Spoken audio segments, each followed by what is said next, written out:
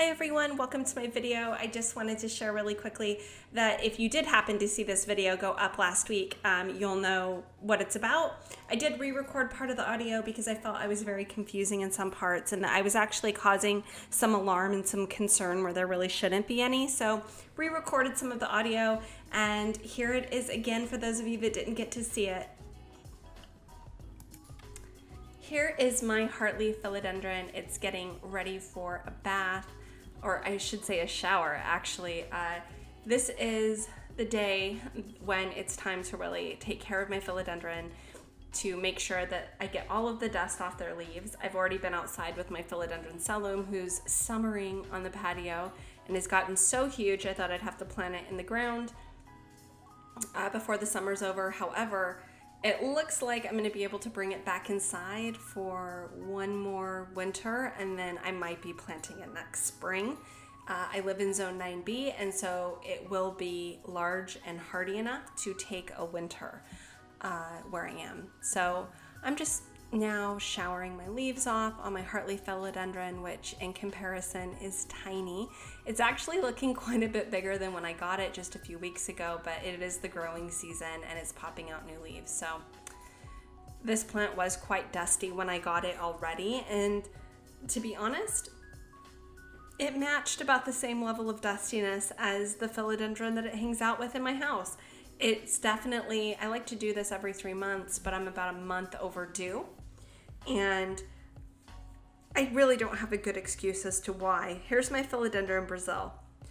Because I do have a lot of plants that need distilled water, which means that bringing them here to the sink, putting them in this wire rack and rinsing them off, I can't do that. I have to kind of go after them with spray bottles filled with distilled water, and it's a much different process. It's not quite as simple as this is. So here's the Brazil. It is looking very leggy.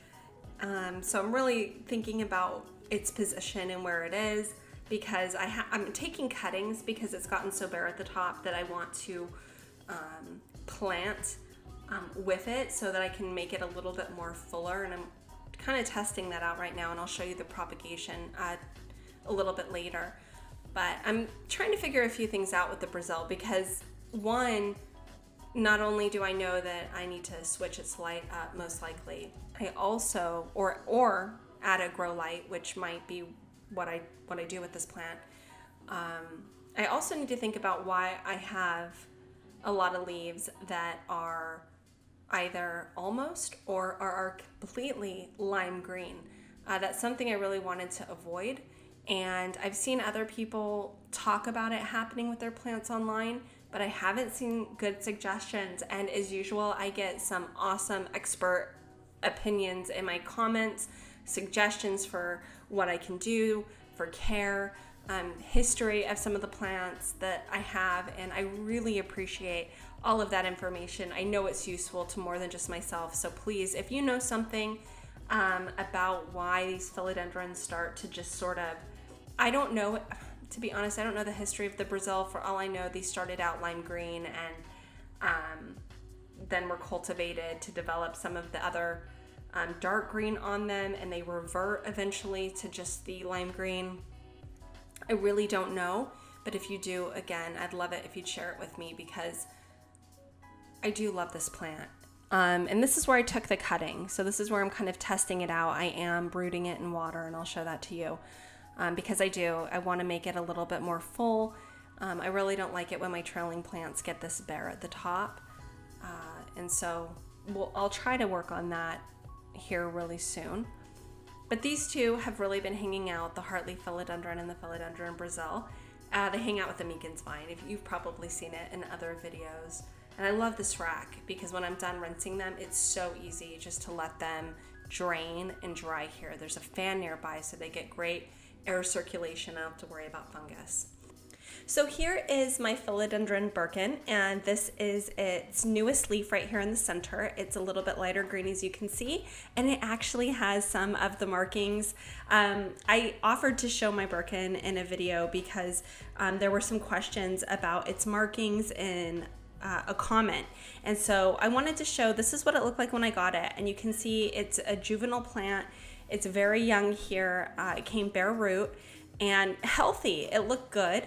However, you'll notice there are really no markings that make the Philodendron Birkin distinct. They'll look at that root system. My calatheas have such a delicate root system that in comparison, when I look at my philodendrons, it's always a little bit of a surprise. However, again, the Birkin had no markings, and I think that there's a lot of questions about that. What actually can we attribute to increasing the variegation on the Philodendron Birkin's leaves? And so I've had a lot of really great direct messages from folks on Instagram, and I wanted to go ahead and just, if maybe they'll share them in the comments here if they feel comfortable. However, I wanted to just share my experience with the Birkin and the variegation while I'm here kind of rinsing everybody off anyway. And that has been that when I got this plant, again, had very little variegation. So what I did with it is I took it, I put it into an eastern window, and this is the result. You see the newest leaf here having quite a bit more variegation. That is its newest leaf in the center right there that's forming but not out yet.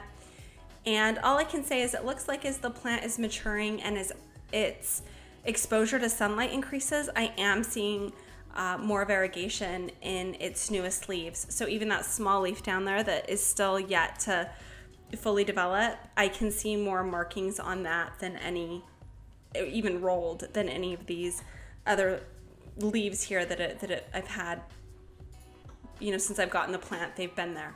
But this newest leaf has those kind of, they're not as dark, they're a little bit more faint, but those very telltale sort of Birkin variegation markings on the leaf. So I wanted to share that because again, there were questions.